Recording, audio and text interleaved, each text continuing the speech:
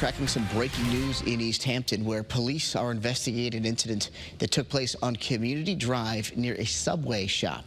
Eyewitness News reporter Olivia Schuler joins us right now from that scene. So, Olivia, what do we know at this point? Roger, police are remaining really tight-lipped, but we do know that they are investigating some type of incident. That's because when we give them a call, they tell us that we're going to be receiving a press release with more information around 8 o'clock this morning. Until then, police say they're not going to share with us any details, but we are finding out from witnesses what took place in those overnight hours. And Atlanta's Fresh Market is feet away from where that police investigation took place. The store clerk tells me he came into work around 9:45 last night, and at that time he saw police covering this parking lot. He says he saw 3 state police cars and 2 East Hampton cruisers. From what we know, next to the Subway, these are apartment homes.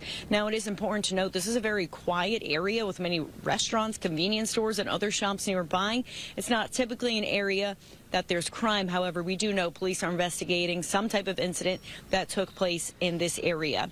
Now, the scene has completely cleared from what police were investigating during those overnight hours. Once again, we are expecting to get an update from them around 8 o'clock this morning with more information about what they are investigating. In the meantime, I'm continuing to make calls to police and talking to people that live within this area. We're live this morning in East Hampton. Olivia Schuler, Channel 3 Eyewitness News.